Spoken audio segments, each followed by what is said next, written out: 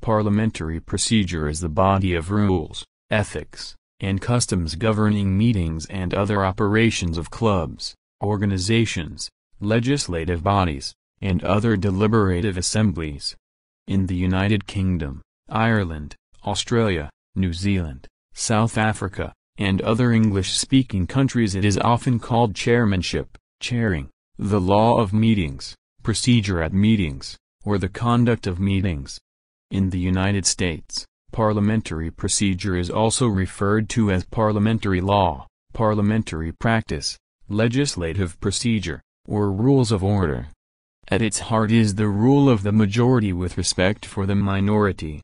Its object is to allow deliberation upon questions of interest to the organization and to arrive at the sense or the will of the assembly upon these questions. 1. Self-governing organizations follow parliamentary procedure to debate and reach group decisions, usually by vote, with the least possible friction. Rules of order consist of rules written by the body itself, often referred to as bylaws, but also usually supplemented by a published parliamentary authority adopted by the body.